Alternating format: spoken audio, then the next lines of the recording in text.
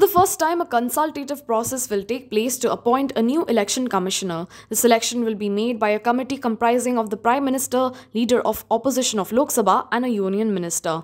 The power to make appointments with regards to election commissioners lies with the Union Government, and the President, in consultation with the Prime Minister, appoints election commissioners.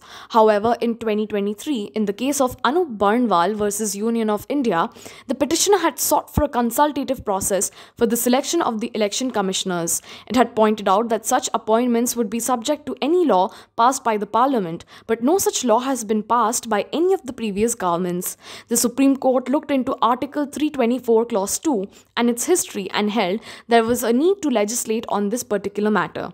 It advised that Chief Election Commissioner and election commissioners can be appointed by the President on advice of a committee comprising of Prime Minister, Leader of Opposition of Lok Sabha or the leader of the largest opposition party in Lok Sabha, and the Chief Justice of India. But these norms were subject to laws made by the Parliament.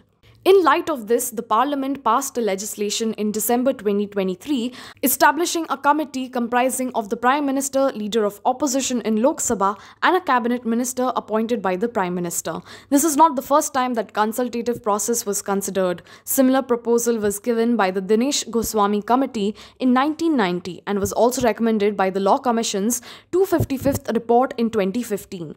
The recent 2023 law has been criticized because it is felt that Election Commission should be an independent body. But the committee's composition is such where the leader of opposition can be overruled by the Prime Minister and the Cabinet Minister. Please like, share and subscribe to our videos and to our channel for more such information. Thank you for watching this. I will see you in our next.